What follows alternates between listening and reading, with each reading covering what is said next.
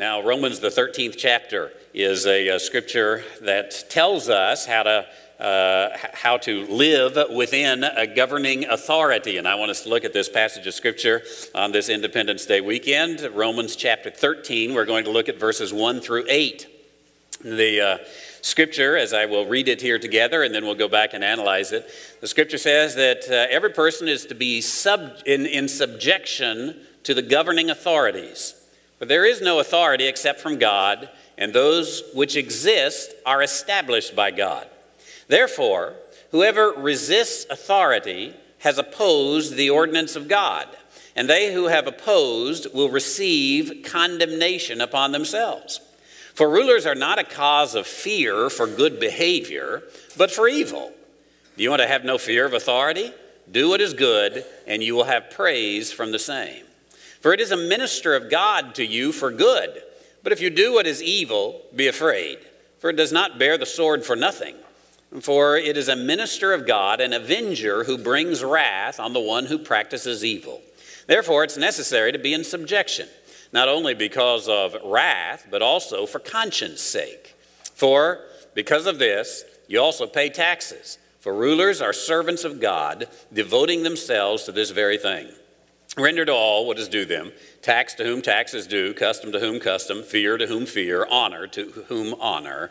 Owe nothing to anyone except to love one another. For he who loves his neighbor has fulfilled the law.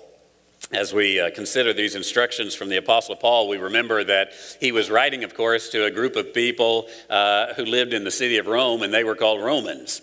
And as we bemoan the state of our country and our government today, I would have to say that it looks like, as bad as it is, it's still a little bit better than Rome.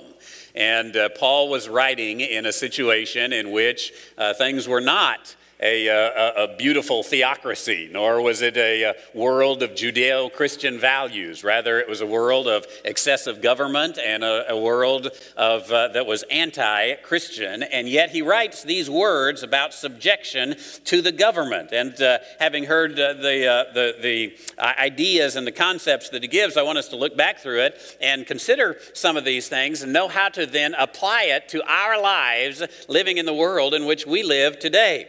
And he comes and he says, I'm reading in the New American Standard today, he says, every person is to be subject to the government. How many of you here are persons?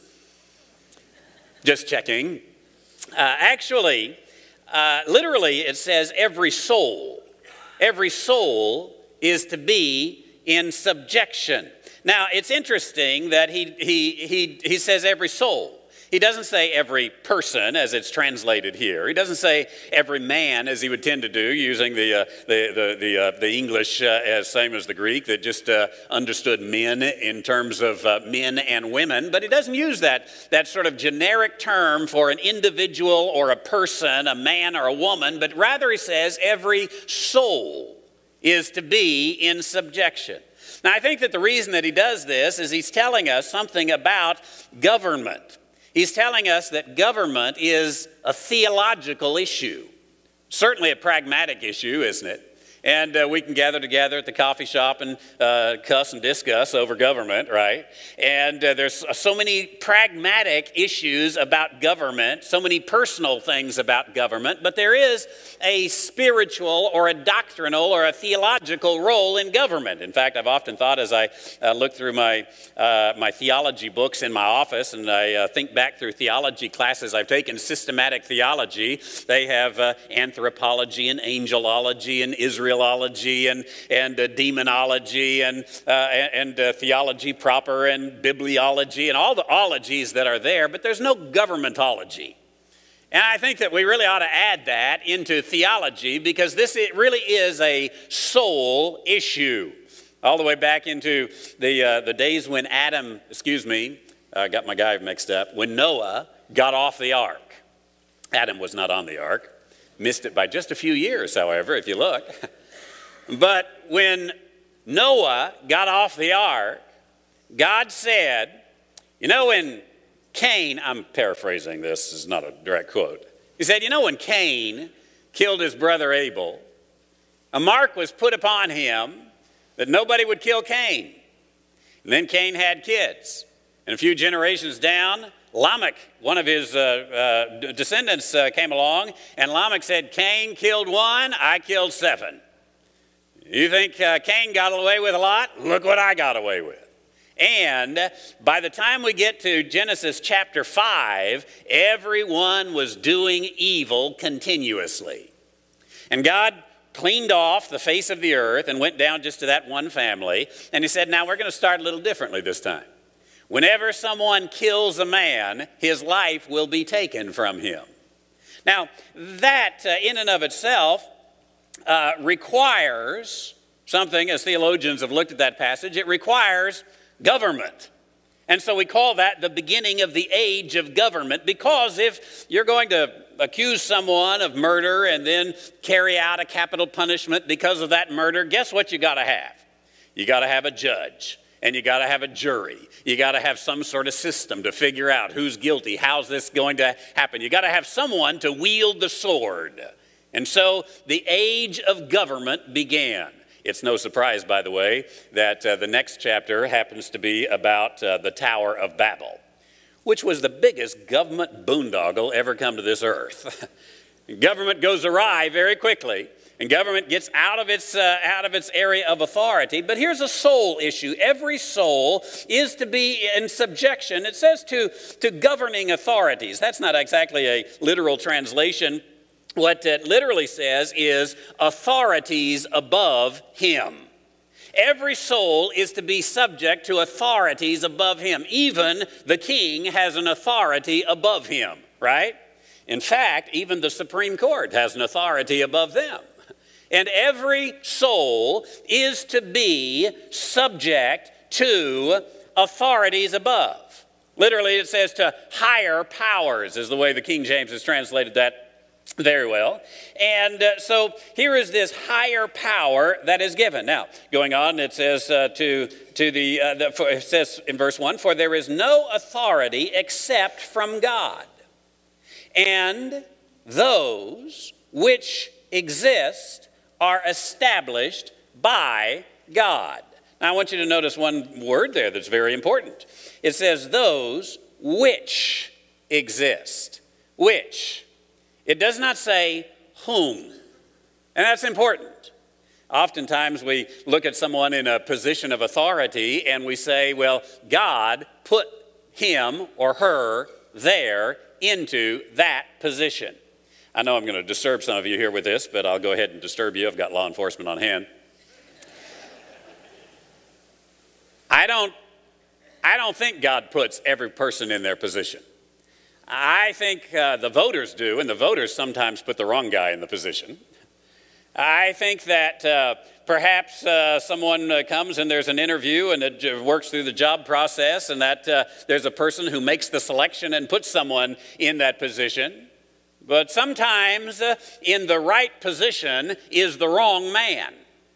And we can't blame God on that. We blame ourselves on that. He's given us this ability to go to the voting booth and select that which we want. But which is correct here? Those which exist. Those authorities which exist. God has established certain authorities in this world. And those authorities really are pretty simple. There's the heavenly authority. There's the spiritual authority that is over all. God is over all. There is the authority of the man in his house. And then there's the authority of the marriage of the man and the woman. And then there is the authority of the government. And in certain cases, there is the authority of the church, which is under the authority of Christ. And these authorities, you notice there's only a few. Have you looked at your tax bill lately? Don't you wish there were fewer? God really has established just very few authorities, and he said, if you will handle life in these authorities which are biblically established, then, and you'll put yourself under the higher authority wherever you happen to be, then life is going to go well. So he says, therefore, whoever resists authority. It wouldn't be Independence Day without a Greek word, would it? So let me give you one. Tasso is the Greek word, tasso. And tasso means to appoint. And here when it says resist authority, It's the root word of tasso, to appoint. And it has a little prefix that you'll know, and that prefix is anti. Antitasso is the word, antitasso. That means you go against that which has been tasso, and tasso means what? To appoint. You go against that which has been appointed. You're against the tasso. And, so it says here, whoever resists authority, antitasso, has opposed, it says, the ordinance of God. But do you know that word ordinance is also built upon the word tasso? Tasso means to what? To appoint. Got 4 of you here with me today. Tasso means to appoint. Anti-tasso, you're against that which is appointed. And so it says here, you reject or you resist authority. But it says you have opposed the ordinance of God. Now, it's built upon the word tasso, which means to appoint. Good. And the word is actually here, diatasso. Diatasso. Well, we know the word dia. We use that prefix often also. And of course, it means through. And when it's used in front of a word, typically the easiest way to interpret it is thoroughly. Thoroughly tasso. Now, the word ordinance is diatasso. It is ordained, which is a stronger word than appoint. Why? Because it's thoroughly appointed. It is ordained of God. And so the one who is anti-tasso is working against what God has diatasso, right? That word just to help you out because I know you love etymology, don't you? You can look the word up later. Dia means what? Thoroughly. Through or thoroughly. And we get a lot of English words. You can look them up. All the dia words in English, almost all of them that have any kind of Greek origin are like this. In fact, words like diabetic. We probably have some diabetics here that perhaps could testify to this. And dia, of course, in front of a Greek word means thoroughly. And bamos is the word here that it's attached to, diabamos. You know what bamos means? It means to go. Thoroughly going.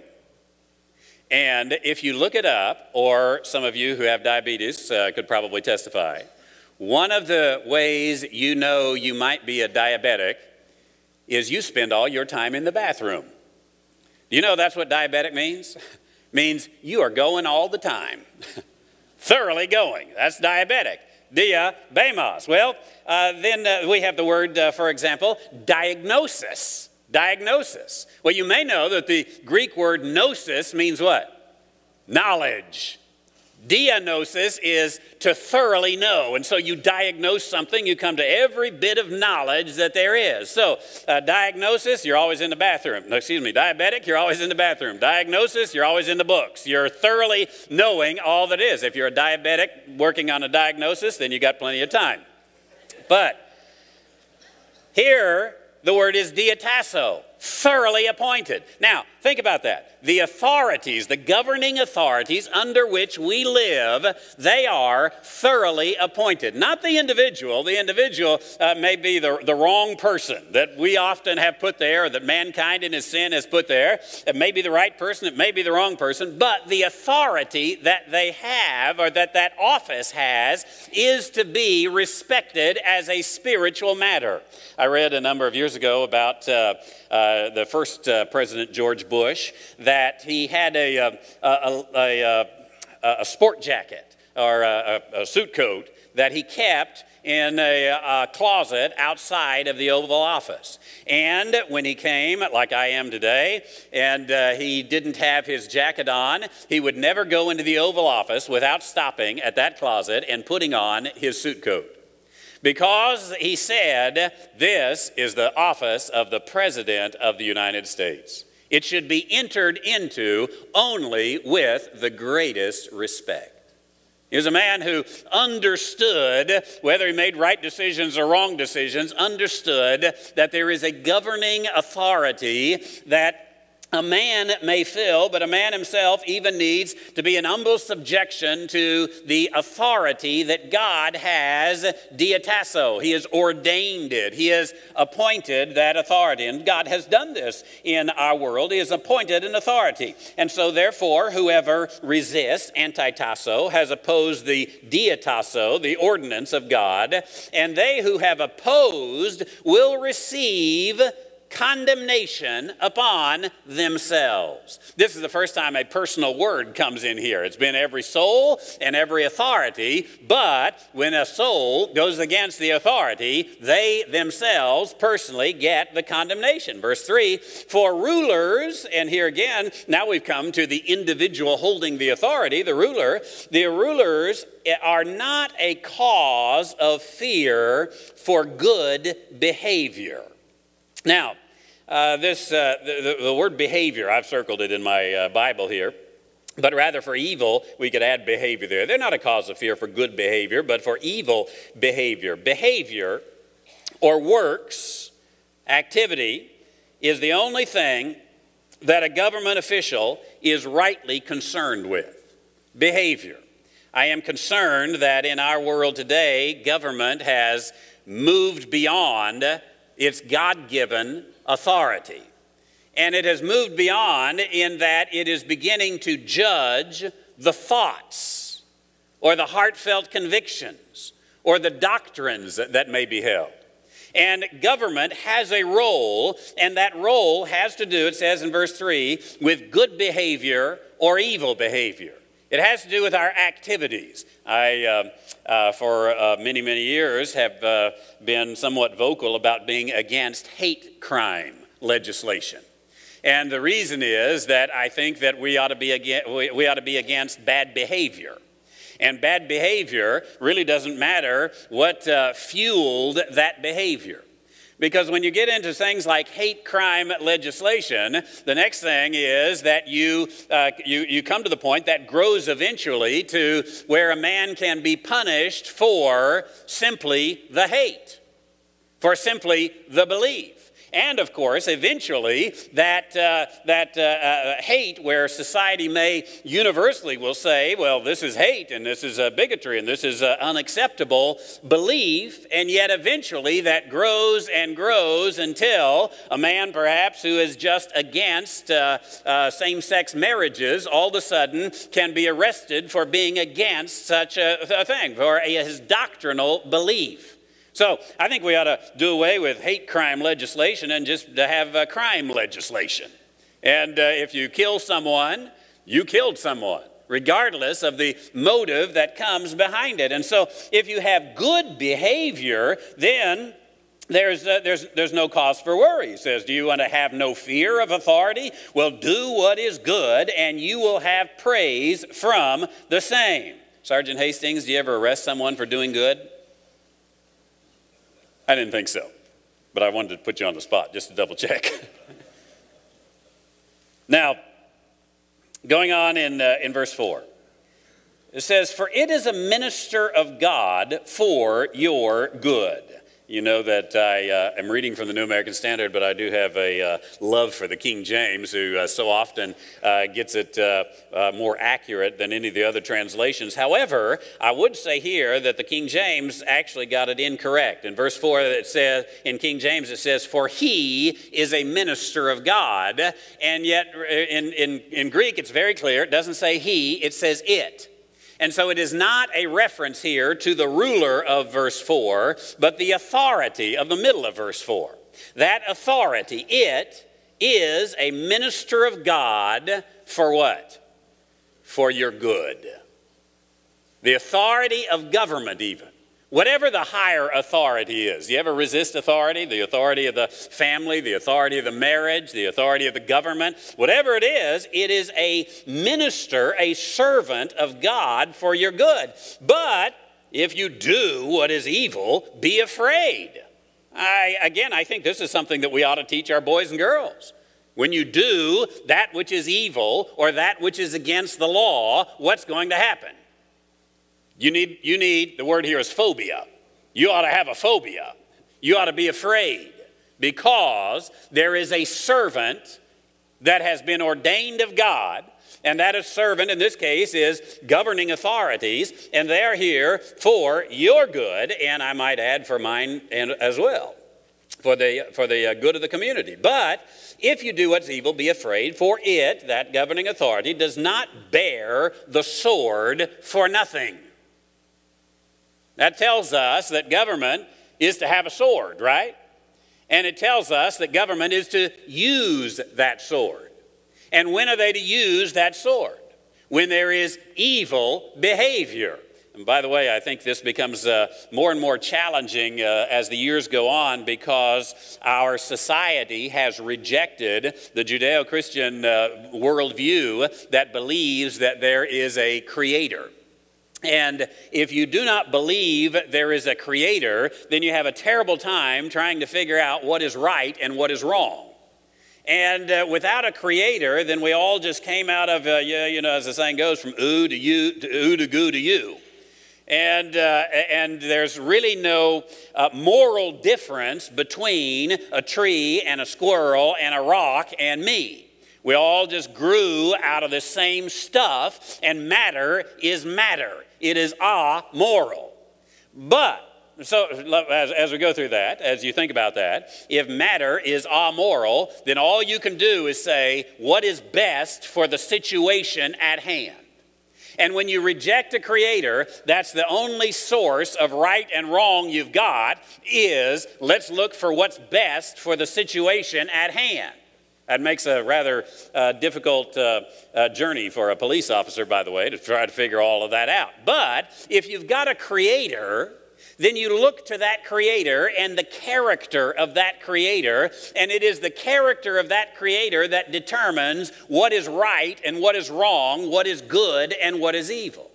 So only by believing in a creator, and a creator who has revealed his own character, can we ever even know what is good and what is evil. So here the sword is not born for nothing. It ought to be used when there is evil behavior. For it, that authority, is a minister of God, an avenger who brings wrath on the one who practices evil. Verse 5, therefore, it is necessary to be in subjection. Remember, he said that right at the beginning. Every person is to be in subjection. Every soul is to be in subjection to the higher authority. So it is necessary to be in subjection, not only because of wrath, but for conscience sake. Do you remember what tasso means?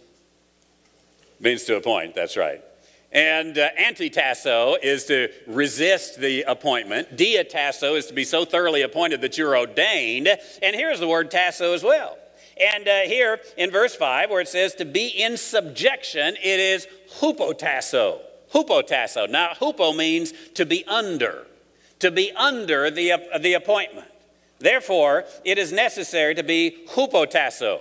Some are antitasso, and rather they should be hupotasso. You with me? It's a pretty simple explanation here that he gives.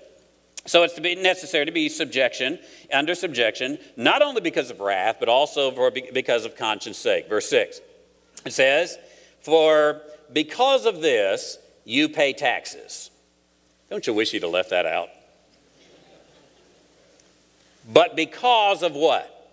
Because it's necessary for us to have a higher authority. And in the context here, the higher authority is the authority that wields the sword, and he doesn't do it for anything. But somebody has to pay for that sword. And somebody has to pay for that ruler who's carrying that sword. Somebody has to put all this together. So, coming all around, he says, well, guess what? You're going to have to pay taxes. This is what's going to happen. And so, it is necessary to pay taxes. You can blame Adam and Eve, or if you want to go away a generation, blame Cain on this. He's the one that got the whole government thing started anyway. And so, because we've got to have someone to wield the sword for the Cains of our society, we've got to pay taxes.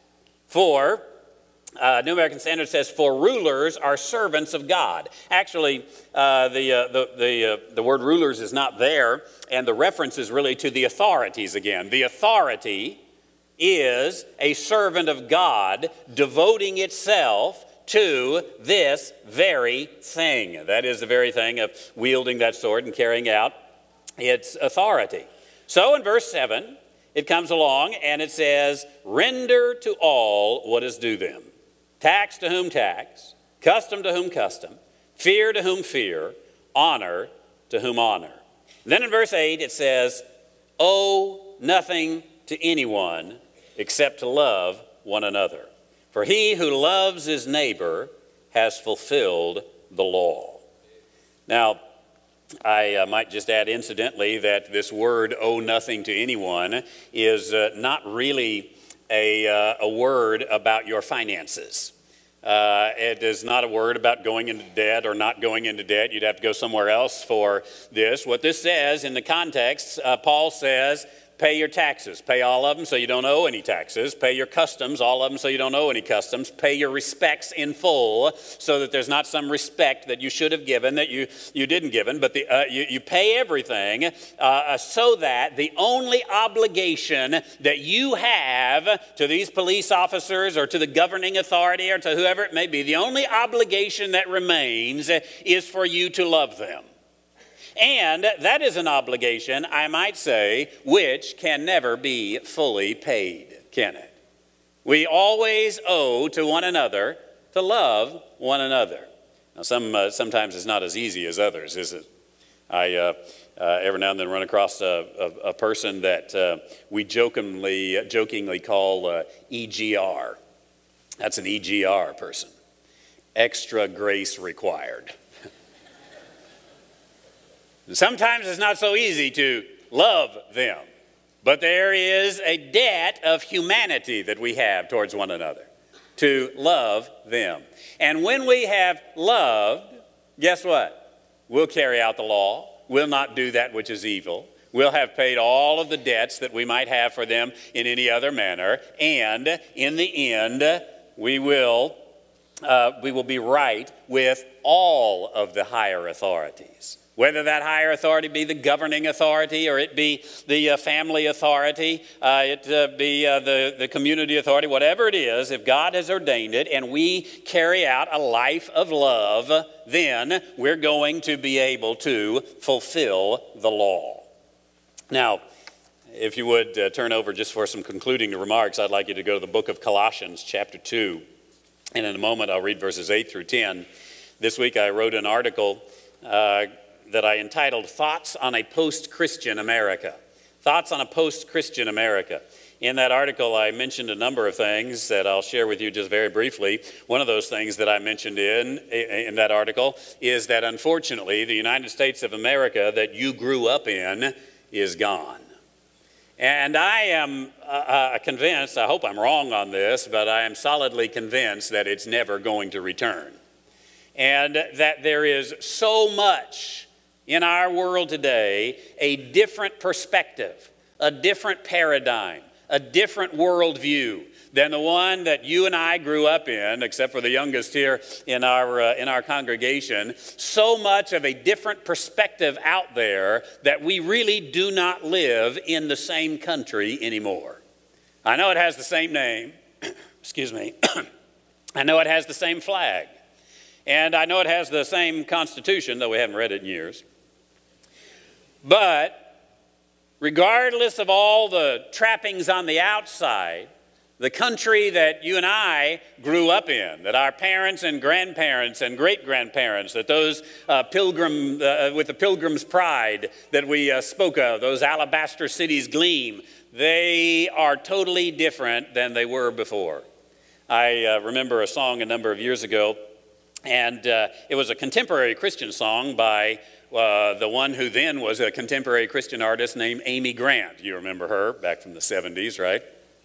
And she was talking about small-town America in one particular song, and she said in that song, talking about going through the old Main Street and how it was just empty now, and she had a little line in that song that I'll always remember.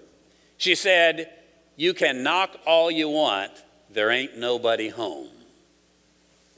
And as much as we'd like to go and knock on the door of old America and have it come into a world that believes in a creator, that believes that God has created all that is, and he has created man as the crowning portion of that creation, and he's given a man the dominion of the earth, and he's given us the roles of society. As much as we'd like to believe that that world can come back, the truth is it's not there.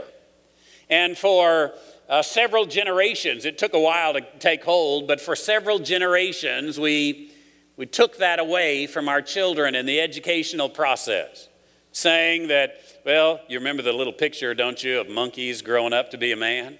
We said, this is where you came from. You came from a monkey. Now go act like one. And he did. And we taught our children, dinosaurs, 65 billion years ago, they died from the earth. And then our children read Genesis chapter 1, verse 1, and said, well, we got beasts created on one day and people created the next day. I don't understand how all this works together.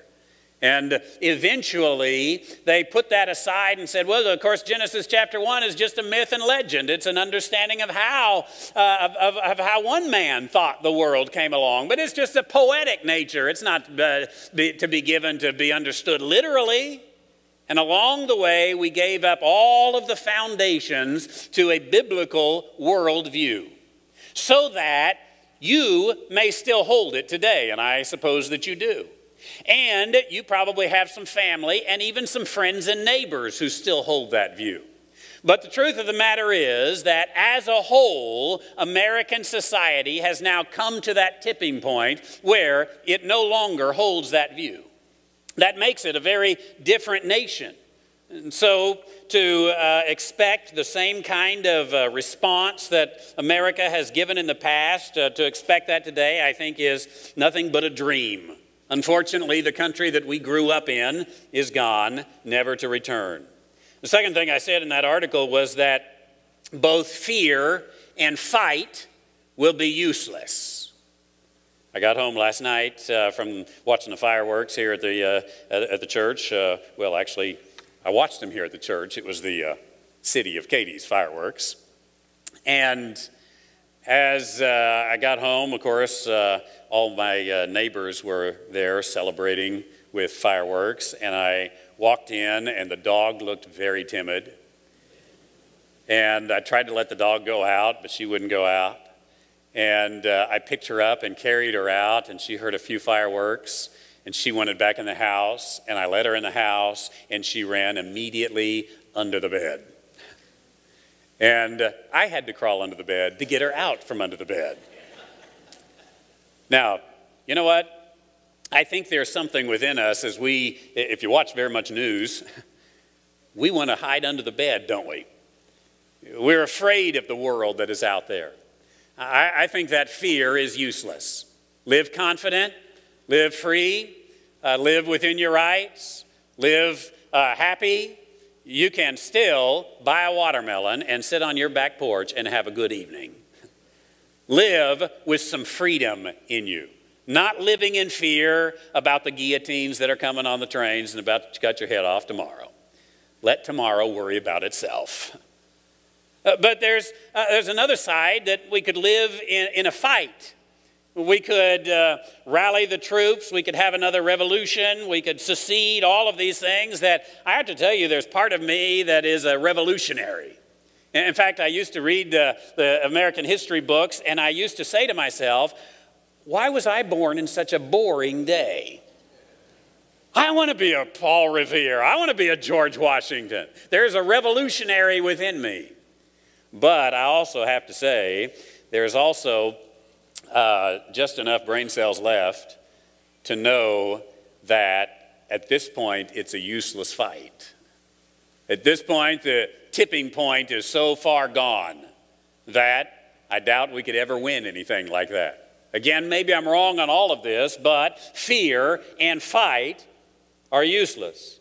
Third thing I mentioned, I'll not spend much time on it, but the third thing I mentioned is that large churches, I think, are under the greatest risk today. Because the larger the church, the more the psychological pressure to grow. And if you're trying to grow in a world that is completely opposed to your worldview, growth is going to become more and more challenging, isn't it? And so as you sit in the pew, I know that you and I, if you grew up Baptist anyway, I know you have a growth motive. You think we ought to have 10% more this year than we had last year, right? And there's that psychological pressure. We've got to be growing. We've got to be growing. Guess what that eventually does? Eventually it causes you to say, we're going to have to quit talking about this or we won't grow.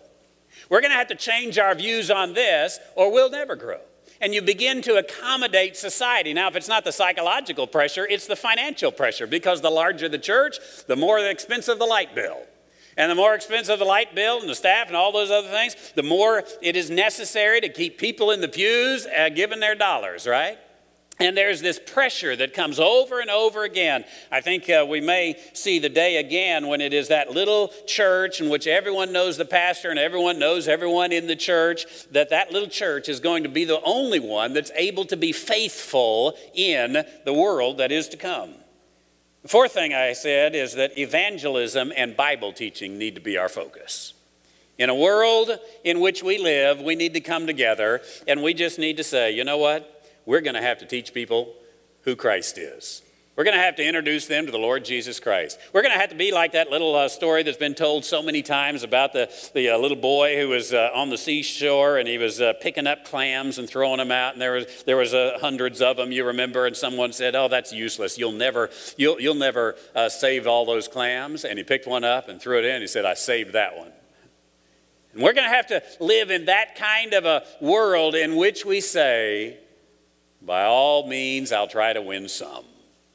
And with that, I want to close with Colossians chapter 2, verses 8 through 10, which says, see to it that no one takes you captive through philosophy and empty deception, according to the tradition of men, according to the elementary principles of this world, rather than according to Christ. You see the comparison that he gives there. All the world's thoughts, all the world's philosophies, all the world's vain thinking, or Christ. Paul comes along in another place and says, I determined to know nothing but Christ and him crucified. Verse 9 he says, for in him, Christ, all the fullness of deity dwells in bodily form. That is beyond what the mind can even begin to comprehend, isn't it? Verse 10, and in him you have been made complete. And he is the head over all rule and authority. Look at those fantastic words of verse 10. In him you have been made what? Complete, full. Look, in fact, notice, in him all the fullness of deity dwells, and in him you have been made full, or you have been made complete. Now think about this. If you go perhaps to a psychologist or counselor and say, you know, I just don't feel complete. That person will go through all some things and say, well, what is it? What is it you feel like you're missing in your life? And all the issues and diagnosis that'll begin to take place through all of that. And yet the answer is right here, that in Christ you are complete. In Christ is everything. Now, we, even in the church, don't often get this, because we want you, as a church, we want you to do stuff that is beneficial to us. And so we'll say, well, if you will join the church, then you'll be complete. I know you've given your life to Jesus Christ, but now you need to join the church. Well, now that you've walked the aisle, we need you to be baptized. Well, now that you've been baptized, we need you to take the Lord's Supper. Now that you've taken the Lord's Supper, we need you to tithe. Actually, we wanted you to do that before any of this. Now that you've given 10%, now we need you to go to Sunday school class. Now that you go to a Sunday school class, we need you to have perfect attendance. Now that you have perfect attendance, we need you to serve on this committee. And now that you serve on this committee, we need you to teach Sunday school. And now that you teach Sunday school, and it never ends, we're never really complete, because we're always adding something that we have to bring to the table, something that we have to do. And yet, here is this word that is so unbelievable we can almost not even accept it. That in Christ, you are complete. It's all you need right there. I hope you'll join the church. I hope you'll give 20%. I hope you'll be baptized. I hope you'll teach Sunday school. All those kind of things. They're all nice and well and good, but they're a response. They're service kind of things that you do. And to come together and think that here in this pagan world that we live in, God has given us freely a gift, and that gift is Jesus Christ, who came and took my sin and your sin all upon himself. These police officers we've seen have seen more sin, more evil than any one person should have to see in all their lives. And yet all that and more Christ took upon himself, and he paid for it in full upon the cross. And he offers us, just by grace, an undeserved gift, an ability to come and say, I place my trust in you. I place my faith in you. And then he says, if you do that, doesn't matter how much you know, doesn't matter how much you've done, doesn't even matter what your behavior was, and might I uncomfortably say, it doesn't even matter what your behavior will be. But rather, because of your faith, I'm taking everything that's in you out of you. I am placing completeness within you, the righteousness of God within you, so that, having done nothing but receive this gift of grace by faith, you are therefore now complete. Complete in Christ Jesus. The one in whom all the completeness of God dwells in bodily form now is yours. Now, friend, if that is grace, then I think we ought to wake up every morning and sing, Amazing Grace, how sweet the sound that saved a wretch like me. I once was lost, but now am found, was blind, but now can see. Let's pray together. Heavenly Father, it would be my philosophy that would say that if a man or woman, boy or girl wants to be complete, here's a list of things that they would have to do for all of their lives, striving for perfection until they came to completeness. But dear Father, that's a vain philosophy of human thinking. And you, rather, have said, I want to give them completeness. I want to allow them to be full, instantaneously, as a free gift, by grace, through faith. And Father, I can't even understand the marvelous, amazing, matchless, wonderful grace that we have in this verse when it says, in him you have been made complete. And yet I rejoice in it, Heavenly Father. And I also rejoice that Christ is the head over all rule and authority. Disagreed, dear Father, with what 5 members of the Supreme Court have done in our society recently and so many other times in the past. That which, for all practical purposes, can never be changed or undone. And yet, Christ is the ruler, and all authority is subject to him. And someday, all that is wrong will be righted. And Christ will be on the throne. And so I seek first the kingdom of God and his righteousness. And then, in that day, all these things shall be added. Between now and then, I rejoice that I am complete in Christ Jesus. I pray this in Jesus' name. Amen. The scripture says, when you know the truth, you are free indeed. And I would invite you today to accept the truth that Jesus has completely paid for your sin upon the cross, that he offers you a gift of total completeness, that you can walk away from this place today complete by the gospel of Jesus Christ. I'd be happy to talk to you individually about it, even right here now during this invitation that we're going to sing. I'll be standing right here and would invite you to come speak to me about that, or about joining our church, or about giving your 20%, or whatever it is that you'd like to talk about. I'd be happy to do so. Our altar will be open as well. If you'd like to pray for that, you may just want to rejoice and sing this closing hymn as we go from here today. We'll have some prayer partners in the aisle. Maybe you have a health matter, a financial matter, a relationship matter, anything that you'd like to pray about, that you would find one of these. We'll stand right in the middle of the aisle, and you would visit with them as we close out our service now. By standing, Jim and Bob will lead us, God of grace and God of